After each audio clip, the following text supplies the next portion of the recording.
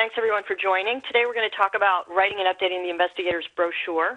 The IB is one of the most complex documents that we write in regulatory writing, so there are a lot of pieces that get put together from a lot of different areas.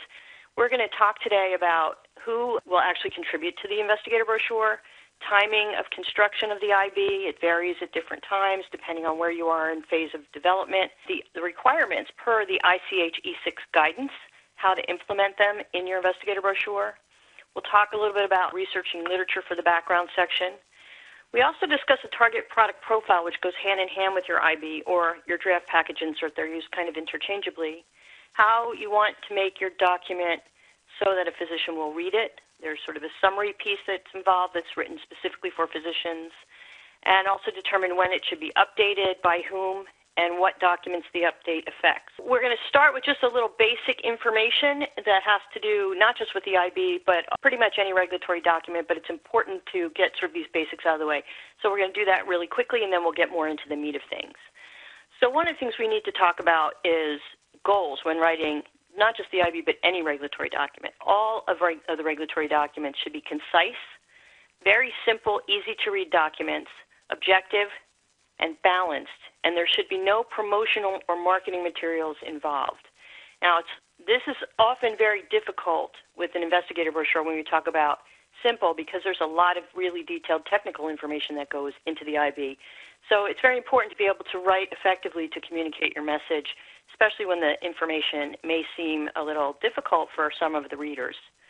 Your investigator brochure should really represent your best work, because it's going out to the sites and the investigators are using this as a tool until your package insert or label is completed. Once you get to marketing, the IB is not as critical, but until then, it sort of serves as your package insert.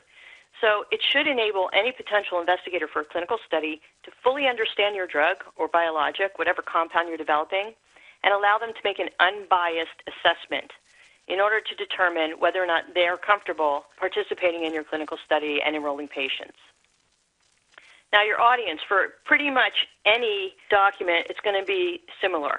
You have a lot of internal reviewers that look at this document, a lot of stakeholders that are involved that supply information to you as well.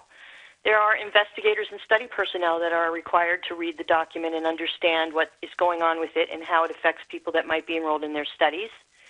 There are also key opinion leaders that may or may not be involved in some of your clinical trials. IRBs always review it, and there's a very varied level of understanding of medicine and technical scientific things on IRBs, and that's for a reason. So you have to be able to communicate certain things to these members that you wouldn't necessarily worry about if you're thinking just about a physician using this. And, of course, the regulatory agencies. These documents get submitted to the regulatory agencies as well. Every person comes to the table when they read these documents with their own unique perspective. Some could be lay people, not scientists or physicians at all. So what you want to do is have them all have the same takeaway. You want to make sure that anybody who reads the document has the same understanding and can come back to the table with the same knowledge. So with that being said, let's talk about the different sort of types of people in your audience, okay? So you're going to have your regulators. So what you need to do, and your goal for the IB with regulators, is you want to justify and communicate a good perspective of the disease that's under study, the standards of care, what else is happening in this therapeutic area or in this particular indication that is either consistent or inconsistent with the product that you're developing, other drugs in the same class. Why does your starting dose make sense? You know, you have to justify how you got there and why it can and should be used in humans. So if there's a known safety profile, that should be communicated. If there's not a known safety profile in humans, then you extrapolate from the nonclinical data. And you have to be very clear about how human subjects will be monitored depending on issues that are found during any kind of investigation with the product. So this is the information that the regulators want to know. Now, the investigators and site personnel are more patient-focused, right? They really want to know how this is affecting their patients. So the relevant safety information must be adequately communicated. There should be a good risk-benefit analysis to help them to make a determination whether this is for them or not. They need to know how to administer the drug. What types of storage conditions? How stable is it? You know, are there special things that are going on that they need to know about? and what your rationale for using your drug in clinical studies is. What will they gain from participating in research? The IRB is primarily concerned with patient safety. That's really all they want to know about. Of course, they want to know all the other pieces, but their primary function is to protect human subjects.